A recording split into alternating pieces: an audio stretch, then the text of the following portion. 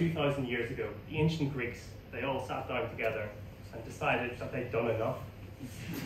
They'd given the world so much maths, philosophy, science, that now they could take it easy for a little bit, focus on their true passion, yogurt. I remember hearing about the earthquake in Turkey. I remember hearing about the earthquake in Turkey and running panicked to Google to make sure that Greece had not been affected, and I could still tell that joke. I was in a car crash recently. It's okay, I had surgery yesterday, everything's fine. I had the car removed.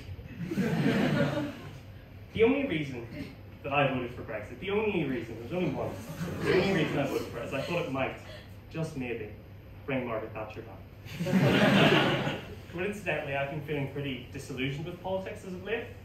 I find the events of January 6th and the cheaper knockoff Brazilian January 8th quite striking. You have often the most disenfranchised, the poorest in society, entering into what is often the most decadent, the most beautiful building where the elites sort of rule the country from. And I think it really lays a divide in our society quite bare.